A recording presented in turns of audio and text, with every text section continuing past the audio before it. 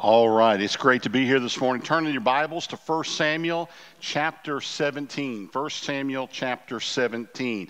I cannot convey to you enough how excited I am to preach this sermon. All right, I've been working on it all week. It's been stirring in me, and I'm fired up. All right, so I just want you to know that right now. Buckle up, because we might be here for a while. All right, today we're going to look at one of the most famous passages in all the Bible. Everybody here probably knows this story. If I ask every kid, if I walk back to the kids program today and I ask them this story, they'd all know this story. We're going to talk about the story of David and Goliath. Everybody knows that story, right? But the problem is, over this years, I mean, it kind of all through the history, from the time I was a little kid, this story has kind of captured our imagination. It's been immortalized in a number of movies. For instance, here I went back and looked at a couple. I hope they come up on the screen. There you go. The movie just came out last year called I Will Do It. I didn't see it. I don't know what it's like. Orson Welles played Saul in David and Goliath back in the 60s. There's been a number of movies made about it. Of course, who can forget the next one? This is probably the most famous rendition of David and Goliath, made by the VeggieTales, David and the Giant Pickle, which for the life of me, I've never understood. I think I understand Apocalypse Now better than I understood Davy and the Giant Pickle. But anyways, one of the problems that we have when we come to this story, and I kind of use those to illustrate this. We know this story so well that we think we understand it. And honestly, what has happened in the church, this story has morphed into something along this line. It's a story about how to be a champion for God, but that's not what the story is about. This is not a story about how you can defeat giants in your life. This is a story about Jesus. This is a story that points us to the need for a Savior. And I'm going to show that to you as we go along. So what I want you to do today is pretend that you have never heard this story before. And then I want us, as we go through the scripture, to pay very close attention to the details of the story. I want us to really kind of pay attention to what the Bible is saying and then try to fit that in to the grand storyline of the Bible. Try to fit it in to how it fits to the rest of Scripture. So for a moment, I've got to remind you about where we are at in this story. Over the last number of weeks, we've been working our way through the book of 1 Samuel. And up until this point, sort of the primary personality that we've been dealing with in this book has been King Saul. And you'll remember that King Saul had become king for all of the wrong reasons. The Bible makes it very clear. What happened was Israel wanted to be like the other nations around them. They looked around, all the other nations had a king. By the way, they were facing a moment of crisis. There was an Ammonite king that had raised up that was sort of kind of powerful, a guy named Nahash, and they were very worried that they were going to be attacked. And so they wanted to have a king like all of the nations around them. So they went to Samuel and they said, Samuel, give us a king so that we'll be like everybody else. Now, the problem with this is this was totally driven not by faith, but by sight. They were looking at the circumstances, they were looking at what's going around them, and they picked the wrong guy. In fact, the Bible makes it very clear. Samuel, the prophet, who they go to and ask them to appoint the king, is kind of upset because Samuel feels like they've kind of rejected him. He'd been the voice piece of God to the people for a number of years, and now they want a king, and he feels kind of dejected by the whole thing. But God makes something very clear. He says, Samuel, they haven't rejected you, they've rejected me. See, God had been their leader. He had been their ruler. And now they were saying, we really don't want that. We really want a man to stand in the place, and we want him to be our ruler. And you know what happens. Saul is an utter disaster. And so last week, we looked at how the decision that God made to replace Saul. Again, Saul had been the people's choice. He was the people's champion. He was the tallest guy. He came from a wealthy family. He was the guy that attracts the attention of people. But David was God's choice. And that made all of the difference. And so this week, I want to begin to look at some of the early things that happened in David's career. Now, approximately And this is kind of a guesstimate, to be very honest with you. Bible scholars don't know how much time went between chapter 16 and chapter 17 of the book of 1 Samuel. Some have suggested numerous years. Others have suggested maybe about a year. What's very clear is a period of time has gone by. There has been a brief time when David actually served in the household of Saul, but that has ended. David is back raising his father's sheep. Saul is out kinging, doing the things that kings do, getting ready for a great battle. And it seems like the two haven't crossed paths for a while. In fact, Saul doesn't even seem to recognize David anymore. So a period of time's gone by. Maybe a year, maybe two, I don't know. But a period of time has gone by. And I want you to see what begins to happen.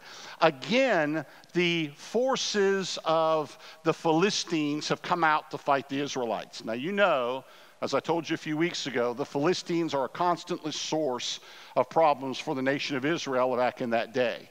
The problem with these folks is they live right on the coastline bordering the nation of Israel. They're a very mobile people, and they're a very motivated people. They are people that want to conquer other nations. They want to set up trading posts.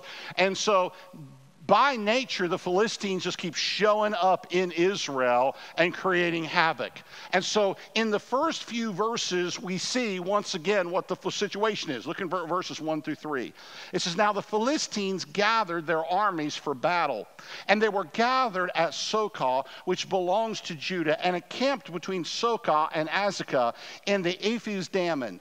And Saul and the men of Israel were gathered and encamped in the valley of Elah, and drew up in line of battle against the Philistines. And the Philistines stood on the mountain on one side, and Israel stood on the mountain on the other side, with the valley between them." So look what begins to happen here. The Philistines, by the way, are brilliant soldiers. And what they do is, as they come into Israel, they take up an extremely strategic spot. In fact, I put a map up here, not a map, but a picture of this valley so that you can see it. And if you'll notice, what happens here is this is just a wide open valley. That valley there is called the Valley of Elah. And you can see the map. Saul's camp is on top of one mountain, and over on the other side is where the Israelites camped out. And you see that roadway that runs down through there?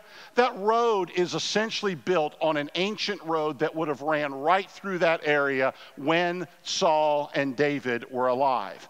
And the reason that is important is because look what happens. The Philistines take this army, and they want to control that road. They want to control trade. So they build their army up right along that road.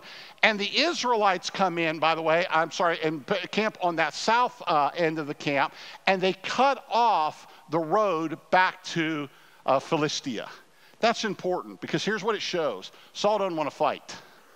Saul takes up a defensive position along the road going back to Philistia, and basically what he's saying to do is there's no retreat. You're stuck in my territory. I don't want to have to fight you. Why don't you just walk on back home? That's what Saul's trying to indicate with the position that he takes up. But the problem is fear begins to overtake the Israelites because the Philistines have a new weapon. Do you remember back during the beginning of the Gulf War back in the late 90s, early 2000s? Do you remember we had this thing they called the shock and awe weapons? You remember that when we attacked Iraq? They would drop these big bombs that had a lot of pyrotechnics, and they'd make a really big show. We called them shock and awe. Goliath is the original shock and awe weapon. Let me show you what happens in verse 4. In verse 4 down through verse 11, look what happens. "And there came out from the camp of the Philistines a champion." Now, you got to know what that word champion means for a moment. The word champion literally means a man between the two. And basically what happens here is, you're going to see this in just a moment, is sometimes armies when they didn't really want to have a big loss of life, the one army would send out a champion, the other army would send out a champion. Those two would fight in single combat, and they would determine the outcome of the war. That's what Goliath is. He's going to come walking out. He's a champion, the man in between. He's going to walk out into the middle of the Elah Valley, and he's going to shout to the Israelite camp, send out somebody to fight me. And you notice what happens. Look in verse number 4 there. He said, the Philistines came out from the camp of the Philistines, a champion named Goliath of Gath. Now look at this. His height was 6 cubits and a span. That's about 9.5 feet tall. All right? This is amazing. He had a helmet of bronze on his head, and he was armed with a coat of mail, and the weight of the coat was 5,000 shekels of bronze. And he had bronze armor on his legs and a javelin of bronze slung between his shoulders. The shaft of his spear was like the weaver's beam, and his spearhead weighed 600 shekels of iron, and his shield bearer went before him. He stood and he shouted to the ranks of Israel, why have you come out to draw up for battle? Am I not a Philistine, and are you not servants of Saul? Choose a man for yourself and let him come down to me. If he is able to fight with me and kill me, then we will be your servants. But if I prevail against him and kill him, then you shall be our servants and serve us. And the Philistine said, I defy the ranks of Israel this day. Give me a man that we may fight together. When Saul and all Israel heard these words of the Philistine, they were dismayed and greatly afraid. Now I want you to see what happens here. Again, Goliath is like the original shock and awe weapon. He is 9 foot 9 inches tall. And by the way, let me give you an example of how tall that is. I got a picture up here of the world's record tallest man. This old boy was named Robert Wadlow. He was 8 feet 11 inches tall. Saul's almost a foot taller than him. Goliath is almost a foot taller than him. This is a giant of a man, all right? Goliath comes out and he begins to demand that people come out to fight. Not only is he big, not only is he the biggest guy, by the way, the average Israelite is just over 5 foot tall at that day and age. Saul was taller. He was a head and shoulders taller than the average Israelite. We know the average Israelite was just a little over 5 foot tall in that day. Saul was about 6 foot tall. He is dwarfed by Goliath, and he's the biggest guy in Israel. Saul's the biggest guy in Israel. So this guy is, not only that, he's massively armored. When Goliath comes out, he has all of the latest technology for fighting a battle. He has a bronze helmet. All right, he has a coat of mail that weighed 5,000 shekels. That means his armor, the chain mail that he wore, was 126 pounds. Now, by the way, you got to be a man to carry around 126 pounds of chain armor. All right? I mean, come on. You just strap 50 pounds around you and carry it around for a little while and you're worn out. There's 126 pounds of chain mail that he's got around him. Then he's got bronze armor on his legs, and he's got this javelin. The word javelin here, by the way, doesn't mean what we think it means. The actual Hebrew word would be better translated scimitar. It is a long, curved sword. All right? And he straps that bad boy across his back. This guy looks like Rambo coming out. All right? He's got a sword strapped around his back. Then he's got a spear, and the tip of the spear weighs, well, how much? 120 some shekels. All right? And I have that weight there somewhere. That's about a 15-pound spearhead. I'm going to tell you a little secret, guys. You get hit by a 15-pound spearhead, that's going to do a little damage. All right? This is a monster. All right? This is when the Israelites look at it, they've never seen anything that big. Here he is. He's glistening in the sunlight. All that bronze is shining. They're looking at his weaponry going, we don't have anything like that. Israel's going to fight him, by the way, basically with sticks and stones. That's basically what they have in that day. They don't have iron. They don't have all the kind of stuff that they need to fight with. And so all of a sudden, he comes out and he begins to engage in psychological warfare. He's going to psych them out. You ever seen guys come out on a sporting thing? They begin to psych each other out. They begin to talk trash. My brother-in-law and I were watching Notre Dame yesterday, and we were reminiscing about a number of years ago. Notre Dame was playing Michigan, and they were coming out the same tunnel. And normally what they want the teams to do is one come out and then the other team come out. Well, that year what happened, they all crowded into the tunnel at the same time. And Michigan started their typical, weird stuff, acting tough. And so they started shouting stuff at the Irish, and the Irish started shouting stuff about them. And they're trading these barbs. Goliath comes out. He's going to psych out the Israelite army. Walks out in the middle of the battlefield. Come on. I come here to fight. You come here to fight. Send somebody down to fight me. And he makes them an offer. Hey, we'll wage the whole battle on one combat. Just send somebody down. Now, by the way, the guy that should have come down was Saul. Saul is Israel's champion, right? He's the tallest guy. He's a head and shoulder. He ought to come down and fight. He's the king. Saul, the Bible says, and all of Israel was in fear and dismayed and greatly afraid. The Hebrew word for dismayed means they were broken. Their will to fight had literally left them. They don't want to tangle with this guy. And by the way, if Goliath is that well armed, what might the rest of the army be wearing? What might they be like? And so they're dismayed, and the Bible says they were greatly afraid. The mere sight and sound of this raging giant caused the hearts of the Israelites to grow cold. They were so consumed with fear, they couldn't even move. And so they come to this standoff. And there in this valley, nothing is going on. Kind of reminds me from a history standpoint of what happened in the Civil War. Remember George McClellan? General George McClellan was the Union general at the beginning of the Civil War. And he massively outnumbered the Confederates on the peninsula of Virginia and could have ended the war with an attack. But he never took it. He was so psyched out. He was so convinced that the army of Northern Virginia was so much larger and bigger than his. He never came out to fight. He literally built trenches all across the state of Virginia, or the peninsula of Virginia, and just wouldn't come out to fight. That's what Israel's done. They're just hunkered down, afraid, scared to make a move. Now, by the way, Satan likes to employ that tactic against us.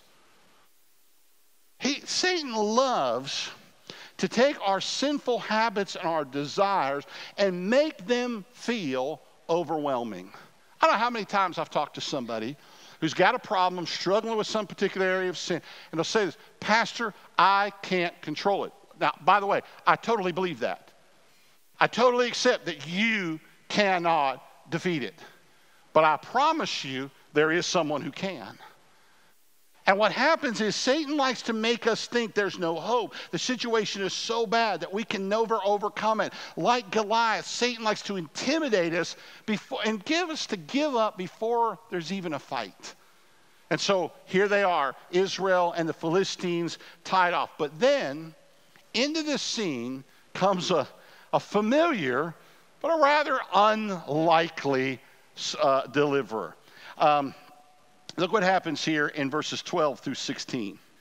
Now David was the son of an Ephraimite of Bethlehem in Judah named Jesse, who had 8 sons. In the days of Saul, the man was already old man, advanced in years. The 3 oldest sons of Jesse had followed Saul to the battle, and the names of the 3 sons who went to the battle were Eliab, the first born, and next to him Abinadab, and third Shammah.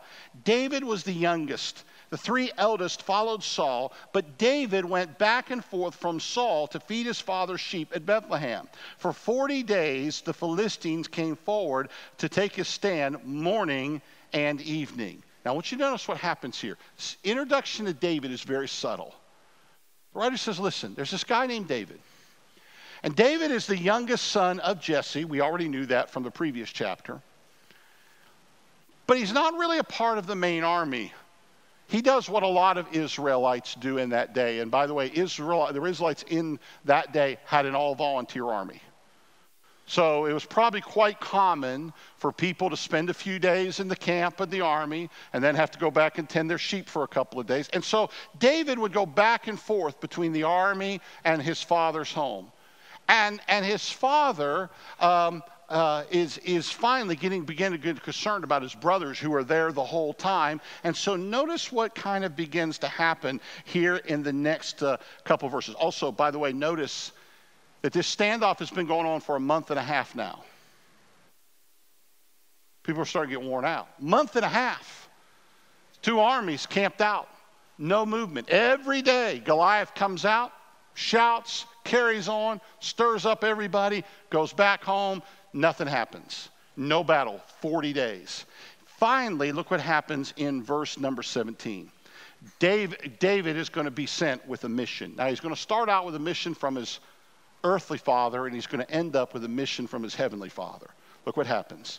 And Jesse said to David, his son, take your brothers an ephah of parched grain and 10 loaves and carry them quickly to the camp to your brothers. Also take these 10 cheeses to the commander of their thousands. See if your brothers are well and bring some token from them. Now, what Jesse is doing here is wanting to provide for his sons. Hey, take some bread. Make sure they've got some bread so they have something to eat over there. Take this cheese and give it to their commander.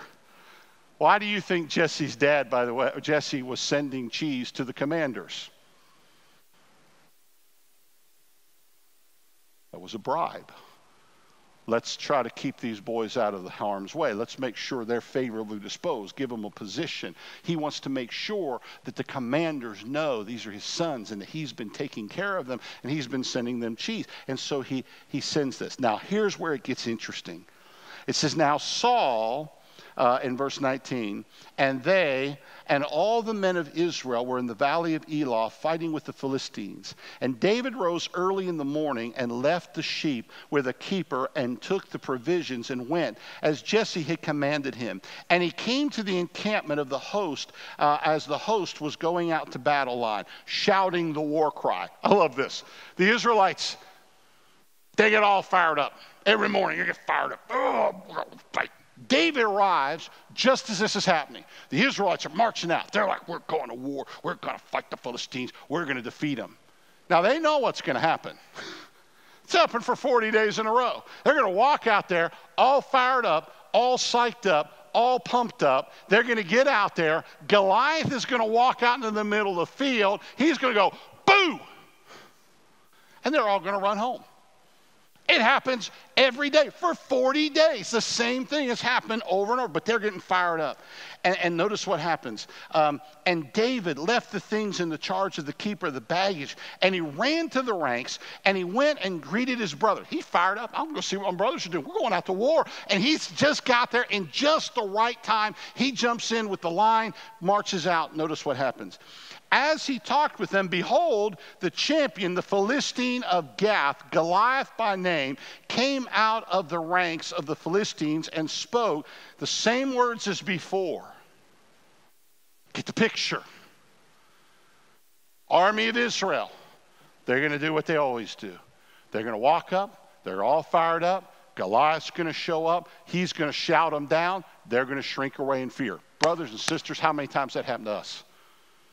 We come to church, we get pumped up, we get fired up. Oh, we'll conquer the world. How many of you have ever done this? Had a sinful habit in your life, come to church, get all fired up. I'm going to beat that thing. I'm going to win this battle over pornography. I'm going to win this battle over foul mouth. I'm going to win this battle over this. I'm going to win this battle over that. Come to church, get all fired up, make great resolutions. Monday morning, the temptation comes back out. Unfortunately, the temptation looks and feels kind of like Goliath. He goes, you can't defeat me, and we give in and we lose. I see it all the time. We see it all the time. Israel's going to do what they've always done for 40 days in this scene. They're going to shrink away. But then the Bible adds the words, and David heard him. if I was making this into the movie, this is where I would put the Rocky Bell. Do y'all know what I'm talking about?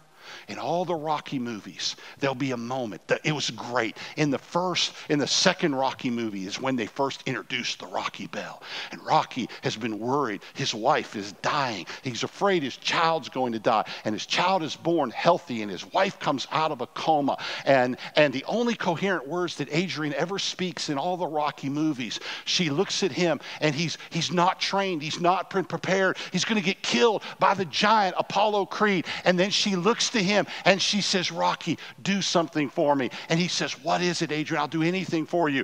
And she says, win. And then in the background you hear, boom, boom, boom. I promise you, every day when I go to Planet Fitness to work out, the song that I put on is that song. I sit there in the locker room and I wait for it to come on, sometimes for hours, because I got Pandora and I don't pay for music. And I got to wait for it to come on. And it comes on and I'm sitting there and it's like workout. And it's like, bong, bong. And then I get workout. That's what happens right here. David heard it. David, for the first time, hears the giant, but David isn't like the other Israelites. David is a man of faith, and David is a man who understands the promises of God, and it becomes so clear as we move along. By the way, I've lost my place in my notes. Holy cow. All right, let me catch up here. All right, I'm getting so fired up, I don't know what to do. David understands something.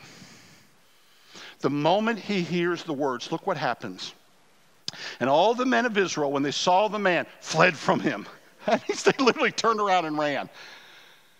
They literally walk out shouting how they're going to win the battle. Goliath comes out and shouts at them, and they run away. What a scene, all right? And they were much afraid. And the men of Israel said, have you seen this man who's come up? Surely he has come up to defy Israel. And the king will enrich the man who kills them with great riches, and will give him his daughter and make his father's house free in Israel. And David said to the man who stood by him, what shall be done for the man who kills this Philistine and takes away the reproach of Israel? For who is this uncircumcised Philistine that he should defy the armies of the living God? David makes some incredible statements right there. When David looks at this scene, everyone else sees the size of the giant. But David looks at the scene and he brings up something important. Who is this man who defies the armies of Israel? He's acknowledging something about that. The army of Israel belonged to God. David is reflecting on the fact that Israel's not alone. Israel's not out there by themselves. The Philistines have a champion, but Israel has an even greater champion. Israel has a God who will fight on their behalf and be their warrior for him. If they look at the outward scene, they're obviously outmatched. The physical scene looks daunting. It looks hopeless. But David doesn't look at it by sight. He sees it through the lens of his theology, and he knows this. This Lord of Israel is a living God. Did you notice there he describes them as the armies of the living God? He's reminding them, our God is not dead. He's not a mute. He's not a imaginary creature like Dagon, the Philistine god. God's already shown himself to be powerful and mighty throughout this book. And David knows Israel follows the living God. Therefore, there's nothing at all to be afraid of. God is going to fight on the behalf of the Israelites and bring out this victory. Not only that, he knows this. Israel has a covenant with God. God has made a promise to this nation. In fact, by the end of these two books, the 1st and 2nd Samuel, God is going to give David a promise. And David knows that God is always faithful to his promise. And because he doesn't get intimidated by what he sees, instead interprets it through his worldview and his theology and his understanding of his place in God's plan, David is able to look at this situation radically different. You'll notice what begins to happen. By the way, David's brothers come in the next few verses and try to talk him down. David's brothers come and go, "What are you doing, man? Keep your mouth shut. Here you are, a teenage boy, and you're out here, stop causing trouble," basically is what his brother's going to tell him. Shut up. Get back here in the ranks. Keep your mouth quiet. But David keeps going. Verse 31. When the words that David spoke were heard, they repeated them before Saul, and he sent for him. Now, by the way, this is not flattering to Saul at all. Saul should be the one going out to fight. By all means, he should be the one going out to fight. He's the king. But Saul's cowering in fear. And he finally hears that there's somebody out there saying, "I'll go fight." So he sends for him. And David said to Saul, "Let no man's heart fail because of him. Your servant will go out and fight with the Philistine." And Saul said to David, "You're not able to go out against this Philistine to fight with him, for you are but a youth, and he has been a man of war from his youth." He said, "You're just a teenage kid. This guy's been fighting since, he was a teenager. He's an experienced, well-equipped soldier. What are you possibly thinking?" And notice what happens. But David said to Saul, "Your servant used to keep sheep for his father. And when there came a lion or a bear and he took the lamb from the flock, I went out after him and struck him and delivered it out of his mouth. And if he arose against me, I caught him by his beard and struck him and killed him. Your servant has struck down both lions and bears, and this uncircumcised Philistine shall be like one of them, for he has defied the armies of the living God." David says, "Listen, man, I've been experienced." Now, by the way, David may have been talking a little smack of his own right here. Hey, I went out there, lion comes up to my sheep, grab him by the beard, knock him out. That's what I do. All right? And that's the way this uncircumcised Philistine. By the way, did you notice something? That uncircumcised Philistine is probably an insult, but it's also a theological statement. To be circumcised in that day to mean being in covenant with God. David says this man does not have the promises of God. He does not belong to God's people. He is an uncircumcised Philistine. And I promise you this, Saul, the living God will give me victory. Notice something that David's doing. David is not saying, "I will go out there and I'll grab this Philistine and I'll whoop him every way that he can be whooped." That's not what David is saying. David's not saying he can defeat Goliath. He's saying God can defeat Goliath. He's fighting not out of his own strength and his own power. He's fighting because God is going to send him as his representative. All right? And so you notice there the faith that David expresses. Everyone around him telling him he's crazy, cannot possibly prevail. David is going to be faithful to the things that God has told him. Now, be careful. What we like to make this about is us overcoming enormous odds. But as I've been trying to emphasize to you, David's not the hero of the story. This is not a story about how you can overcome big odds in your life. This is a story about how God works, and it sets a model for the gospel. David is simply taking what he hears and what he sees, he's filtering it through his understanding of Scripture, and then he's living in accordance with that. All right? So we move on in verses 38 through 40. And by the way, I only have one point in this sermon. I'm going to tell you right at the end. That'll be the last thing I tell you, and then we're done. All right, but let me say this too. In verse 38 through 40, we begin to see sort of the development of this. Then Saul clothed David with his armor. This is great. Saul says, "Okay, David, you're going to need some protection. Let me put my armor on you." By the way, Israelite armor wasn't that great. Okay, but he's going to put him on it, give him his best shot. And so he clothes him in all of his armor. He puts a helmet of bronze on his head, clothed him with a coat of mail. David strapped his sword over his armor. He tried in vain to go, for he had not tested them. Then David said to Saul, "I cannot go with these, for I have not tested them." David says, "Listen, these are just encumbered me. These ain't going to work. I don't know how to use these." But basically what "I have not tested them" means I don't know how to use these. These don't work for me. All right? So instead, notice what happens in verse number 39. Then David said to Saul, I cannot go with these, for I have not tested them. So David put them off. Verse 40. And then he took his staff in his hand, and he chose 5 smooth stones from the brook, and he put them in his shepherd's pouch. And his sling was in his hand, and he approached the Philistine. He goes down to the brook, and he gets 5 stones. Now, I got to talk about these stones for a minute. Some people have suggested, based on some other passages in the Bible, that this was because that Goliath had 4 brothers. That's not clear from Scripture. There are 4 giants mentioned in other parts of the Bible, but it's not clear that Goliath had. The Bible never says that these were Goliath's brothers, nor that he had 4 brothers. It's possible that he did, but it's not proven. More than likely, David was being prudent. David knew, I don't have very many shots here. He puts 5 rocks. Now, by the way, these were not little pebbles. These rocks are about the size, most scholars estimate, the slings that were used by Israel in that day shot out a projectile that was about the size of a softball.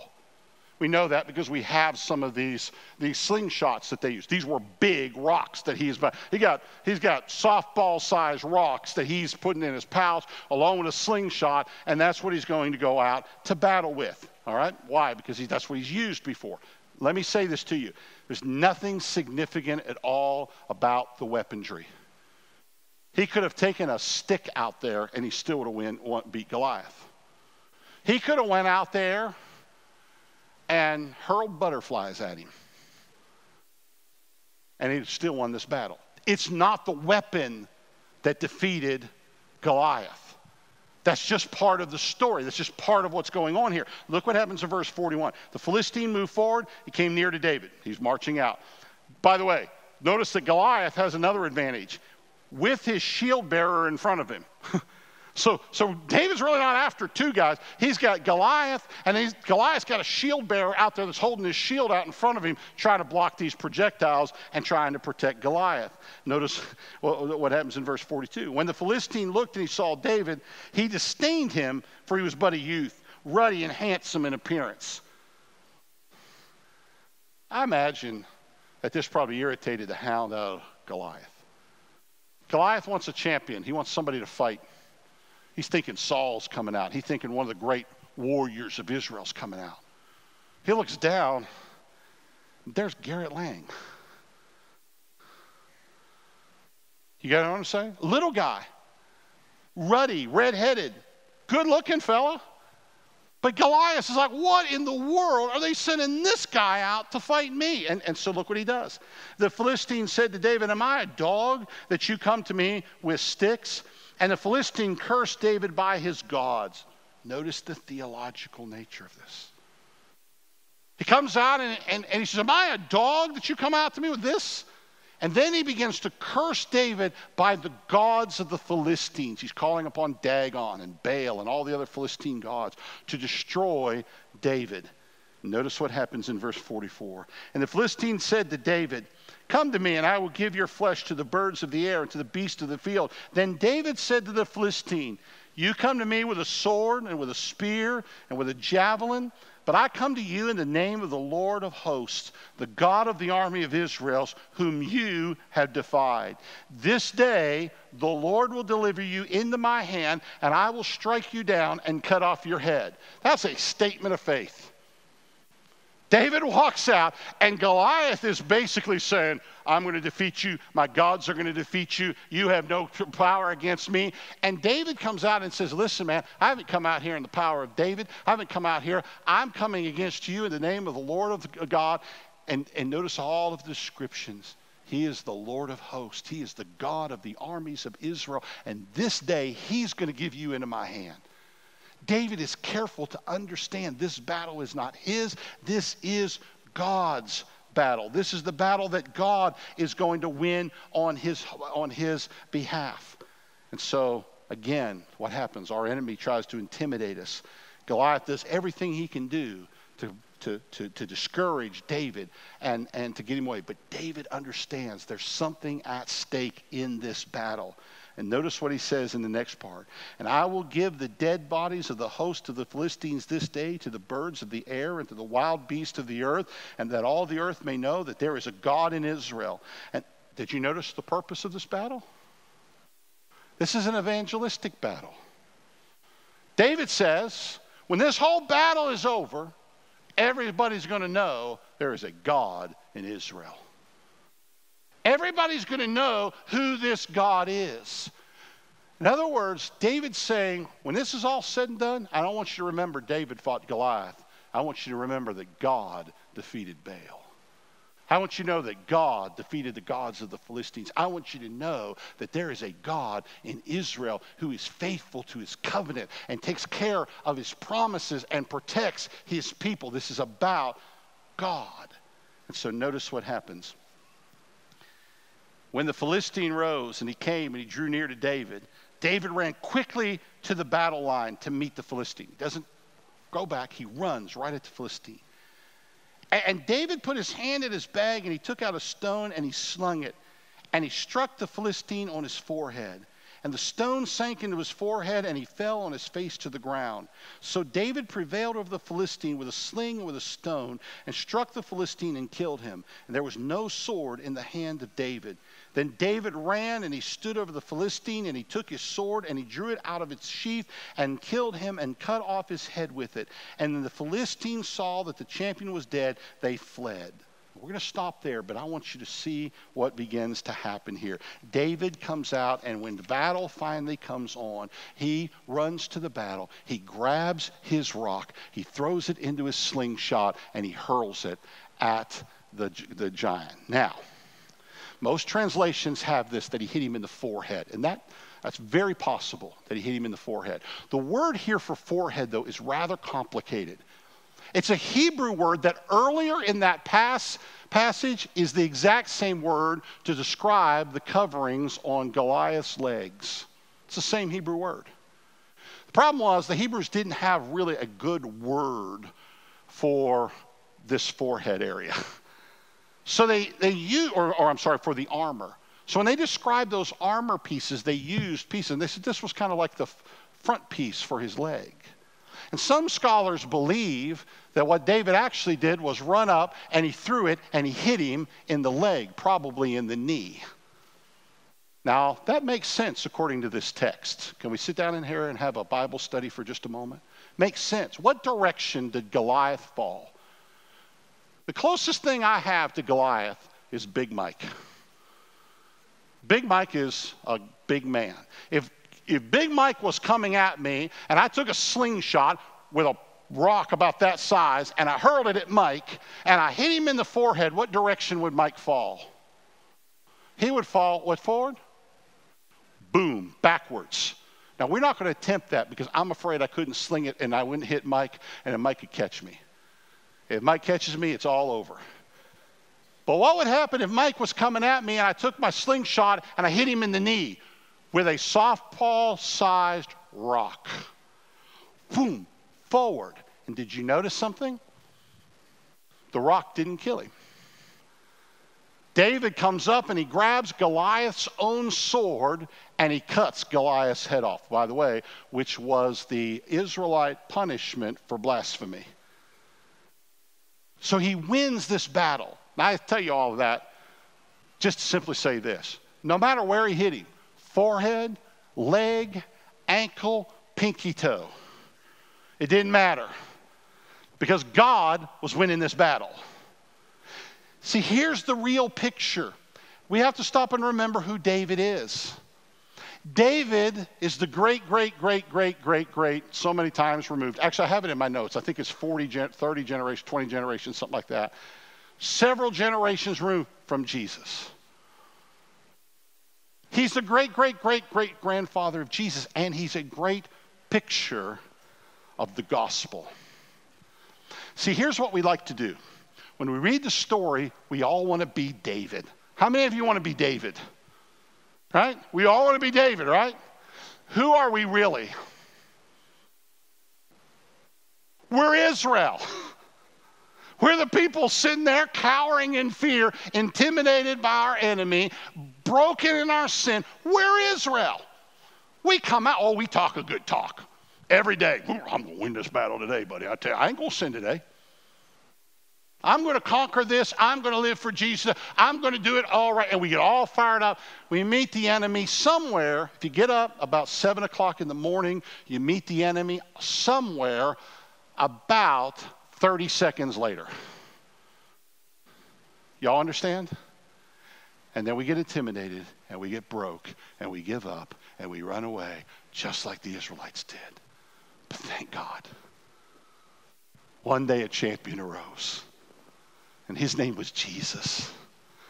And just like his great-great-great-great-grandfather, who took the place of the nation of Israel and become their representatives in a battle they could not hope to have won, and a battle they could not have physically won on their own behalf, David went out and he stood in the place and he won the victory by the power of God. But one day Jesus went to the cross. And he took your place and he defeated an enemy that you could not beat. Sin, death, hell. We couldn't defeat those things. We couldn't defeat Satan on our behalf. We couldn't defeat our own sinful natures on our behalf. But Jesus went to the cross and he took our punishment. See, that's the picture. This is a picture of what Jesus would later do on our behalf. And so it's not a story for us to go, I'm going to try to be more like David in my life. It's a story to say, I need God to win the victory in my life. I need to come and trust in Jesus, my champion and my Savior and my deliverer every single day of my life. And that starts at the moment of our salvation. But brothers and sisters, it continues every day therefore. Every day. We have to come out. And the enemy likes to tell you after you're saved, you can't do it. No, you're right. I can't do it. I was sitting there this morning, getting ready to preach. And you know, I'm just going to tell you, this is a big Sunday for me. This is a big Sunday. My much older sister is here today. We've helped her into the building. We wheeled her in. Diane is back there, my sister and brother-in-law. She's embarrassed. The person who looks most embarrassed in the church today is my much older sister.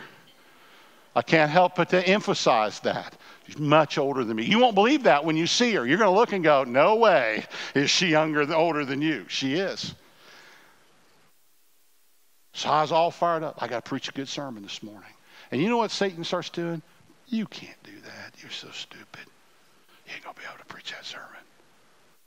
You know you don't know anything about David and Goliath. You know you ain't going to impress anybody. And you know the good news is, he's right. I can't do any of those things. But God can. Amen? And Satan likes to come to you and he likes to whisper you. Can we just be honest for a moment?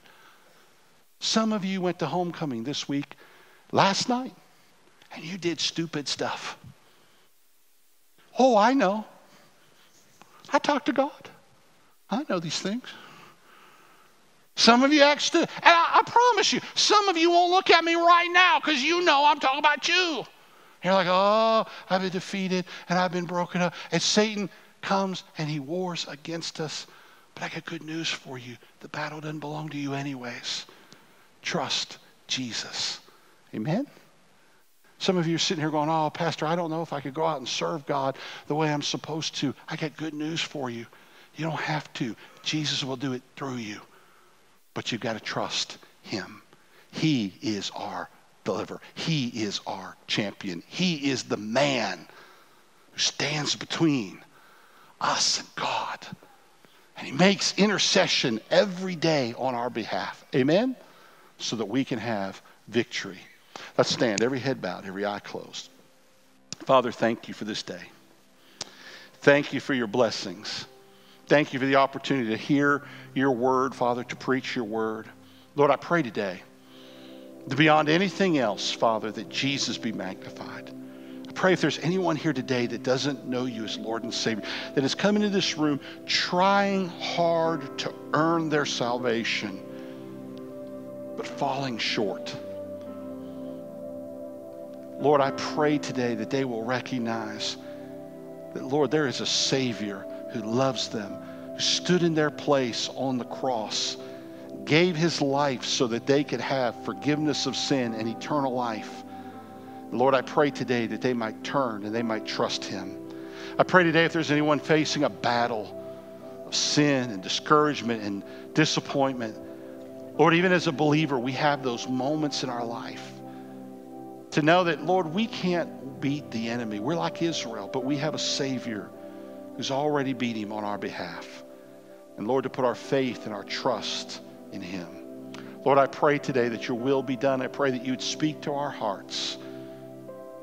Lord, guide and lead this invitation. In Jesus' name we pray, amen.